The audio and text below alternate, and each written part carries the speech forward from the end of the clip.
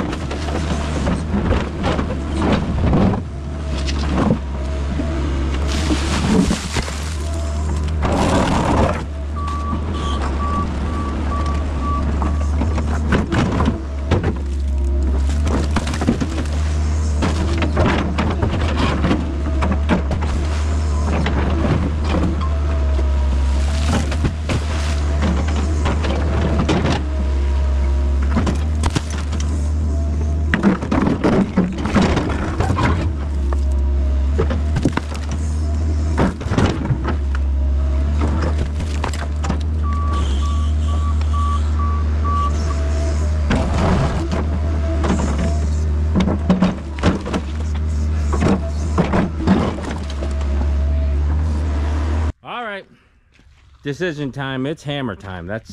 I'm not gonna beat the hell out of the machine for no reason. I got something serious right here. Not sure if that's shelf yet. We are in rock country, huge boulder country, so this could be a whole shelf right here and we can't even dig. We might have to get a hammer and pound for 3-4 days. I don't know until I do some more exploratory, but this is nasty. It's reinforced. Yeah, you could snap off pieces, but you know, the corners and then the whole bottom's got concrete. You know, that thing's got a mat or pipe or whatever. This was probably built in the 50s, you know. So we are gonna have to get a hammer. It is what it is. All right, I dug 3 sides of it out. Water is grade of our foundation, so that whole thing does have to come out. I was hoping we could leave the floor. Half of it's in the house, half is in the porch, but it definitely has to come out. We've got to go down, like I said, down to the water to be the bottom of our footing on our new house, which is over here where the bucket, well, that stake right there, we'd be 2 foot up there. The garage is over here. That garage is going to be right on virgin ground. We're going to scuff it up, throw a bed of stone right down and lay the footings right on the stone, then have to fill in that whole garage. But yeah, never ending. Back on site. Unbelievable night. 7 hours. I come back at lunchtime yesterday just to come and get this hammer. I never hooked hoses up to it yet. I bought that, put the hoses on, nothing worked. I'm like, are you kidding me? 7 hours. Thought the thing was dead. Finally this morning, after doing a bunch of brainstorming and everything, I pull that pin finally, clean everything out in there, and there was old concrete dust and pieces stuck in the bit, like not the chisel bit, but the ramrod, and it wouldn't allow it to go. The hydraulic, it was seized right up. Muriatic acid, kept soaking it, made a homemade tool to get around it, chisel it all out. 3 hours of chiseling, got it all back together. She's hitting hard. Can't wait to use it. Let's get on site.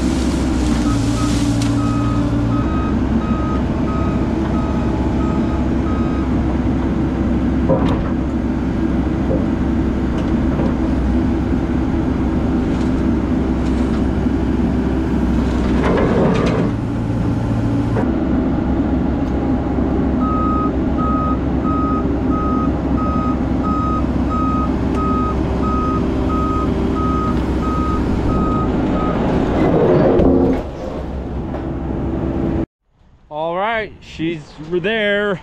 Plate is there. I'm going to swap out, get the van, get this place shaped up.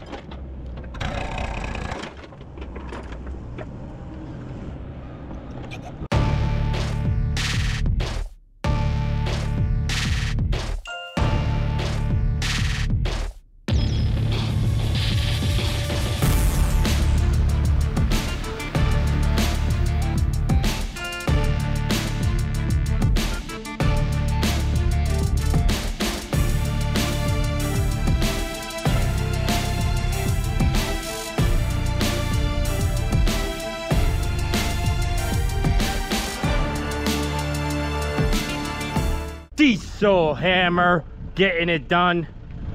A lot of rebar in there, so you gotta actually pulverize it to break it apart. Had a couple number 9s in there in the corners. The floor wasn't as bad as I thought it would be, at least in that section. We'll see what happens. Yeah, super pumped with that diesel hammer, and that's one of the OGs. That's the original gangster right there. First series that they ever put out. So anybody who needs a hammer, I check out Diesel Equipment. They got hammers right on their website of every size. That thing does pound.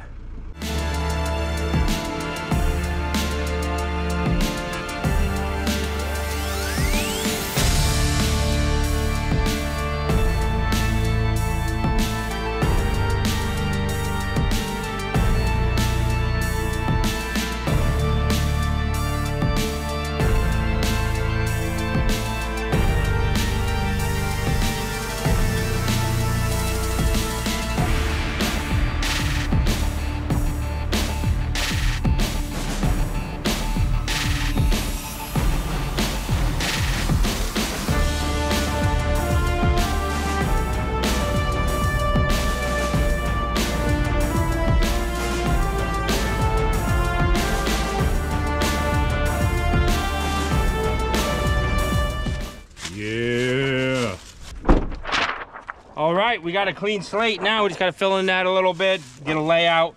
So next video, if you guys want to see this house being done, 9-foot walls. We are in rock country, so you will see some boulders come out of here. Pretty simple box there, garage here, 4-foot walls. They'll be sitting just about on grade. We'll have to fill in and compact with the diesel plate compactor. And then this is a porch, which will be excavated 9-foot also, then filled back in. Basic modular home. That diesel hammer really kicked butt on that. You know, I tried with that 160 to try to poke and pry, and you're just beating your brains out and hurting your machines and doing for no reason. Have the right equipment, so I got to give it a shout out to Diesel Equipment again.